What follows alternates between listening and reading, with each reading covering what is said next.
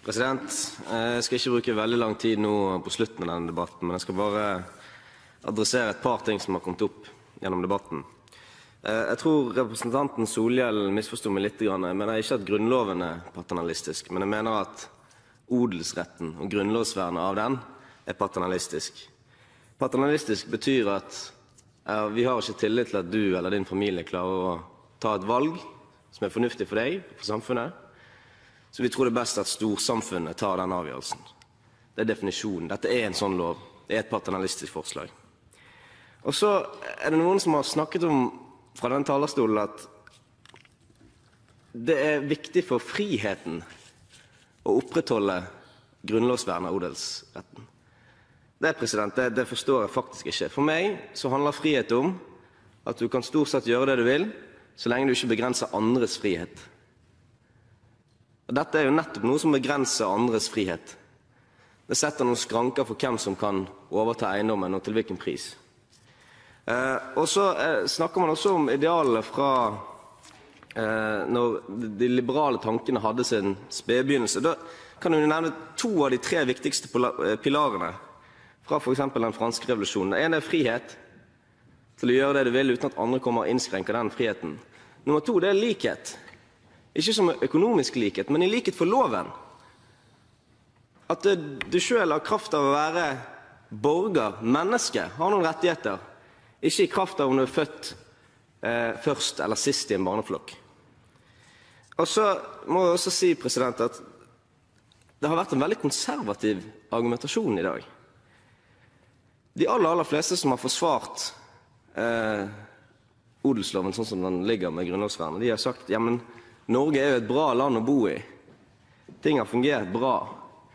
Men det blir fullstendig meningsløst å sette et likhetstegn mellom grunnlovsvernet av odelsretten og det faktum at Norge er et ganske bra land å bo i. Norge har vært et bra land å bo i ganske lenge, og likevel så har vi modernisert lovverket vårt i takt med at vi utvikler oss. Og når representanten Kolberg sier at hvis vi liberaliserer dette litt, så vil det kanskje gå bra i familiesammenheng en viss tid, så plutselig, men så velter storkapitalen inn, og så får vi det helt forferdelig.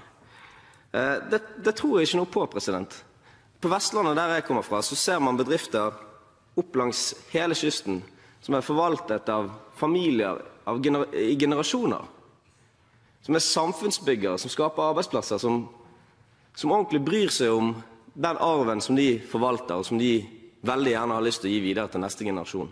Og tar man et annet eksempel på noe man har liberalisert noe, for eksempel eiendomsmarkedet, så hadde man store problemer, men så liberaliserte man, og hva er resultatet? Jo, Norge er et av de landene i verden der flest har anledning til å eie sin egen bolig.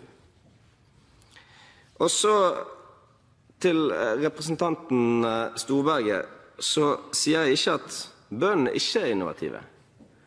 Jeg tror kanskje representanten Storberget adresserte det mest til FrP, men kanskje også til mitt innlegg. Jeg sier det motsatte. Jeg sier at jeg tror at bøndene har kjempemasse innovasjonskraft, men jeg tror de møter et regelverk som gjør at den innovasjonskraften blir noe begrenset. Og så sier jeg heller ikke, som representanten Kolberg antyder, at landbruksnæringen er kliss lik alle andre næringer, og vi må tenke likt. Nei, jeg anerkjenner det at landbruksnæringen selvfølgelig har visse ulikheter med andre næringer, åpenbart. Men det finnes jo en likhet med andre næringer, og det at noen har lyst til å investere i den næringen, det må jo være noe positivt, Det er det jeg sier.